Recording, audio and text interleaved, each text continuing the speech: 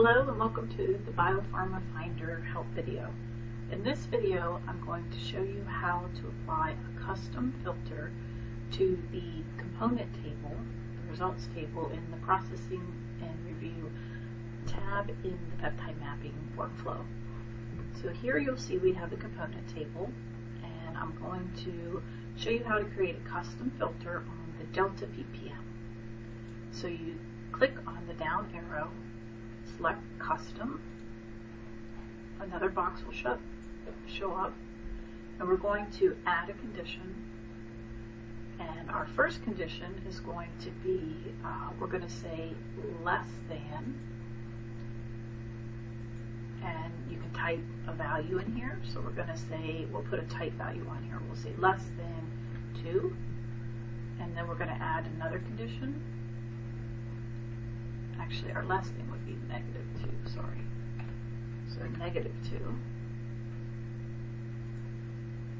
And we're going to, I think I got that backwards. We're going to say -2. We're going to be greater than -2. And we're going to be less than 2. Because the delta ppm can be either a positive number or a negative number. And so you want it to be that way. Now, if you need to change the toggle, which in this case we're going to want to change it, because here we have it as an and we're going to want to toggle it back and forth. So now we have it as an or, and we'll click it and see if we get it right. Okay, so it must have gotten it incorrect. So let's try it again. I usually screw this up. So let's go to custom, add. We're going to say less than 2, add a condition, greater than -2. And we'll change our toggle to and that gets our filter. So that you could check it and make sure you got it correct. So now if you would like to remove a specific modification, so let's say you don't want to see the isomerization, for example. We see that here as a modification. So the way you could use a filter here would be you can click on this side and you could say does not contain. So we could then type isomerization. So as you start to type it, it'll actually remove whatever contains that specific word that we typed. Okay, so you don't have to actually spell it all out, or you can go ahead and spell out the whole thing. Now, if you wanted to get rid of isomerization and let's say sodium adducts and the gas phase, Y13 in this example, what you could do then is do a combination. So we could say custom, come up here. We can, so we already have does not contain isomerization, so we can add another condition. And we can say does not contain Na, so that would get rid of the sodium. And then we can add another one, does not contain gas. And you could actually do gas phase, you could do dash Y13 for that specific one, or we could do just gas phase. Now we'll get rid of all of those, and then we hit OK. So now if we sort, and we can see now we have non-specifics, nones, and disulfide bonds.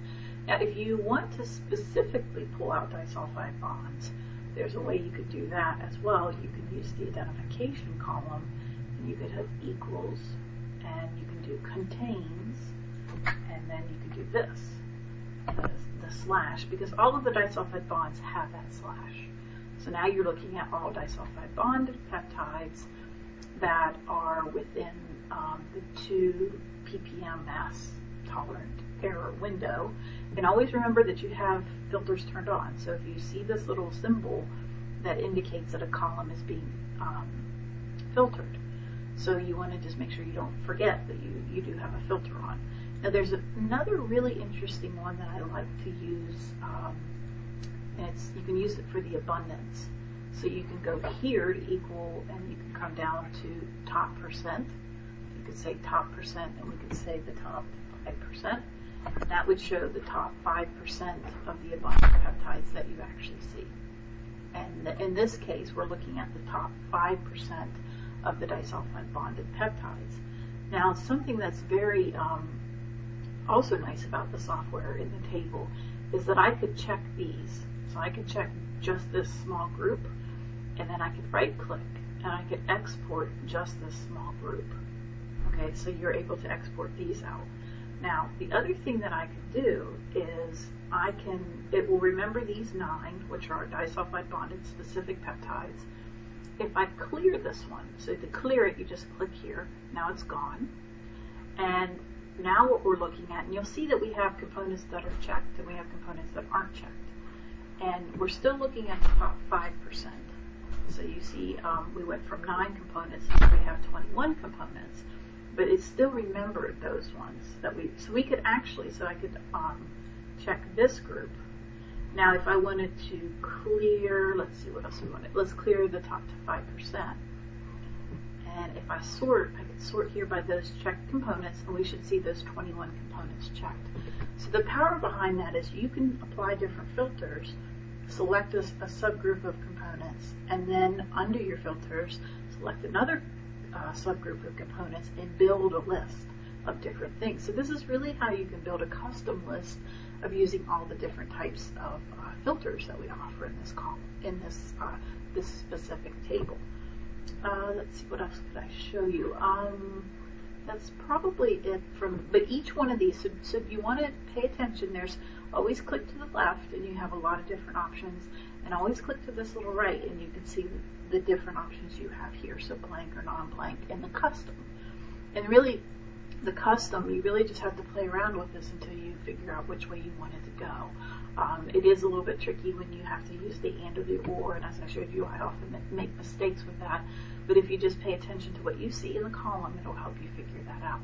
Okay, great. Thanks for paying attention, and I hope you enjoy the software.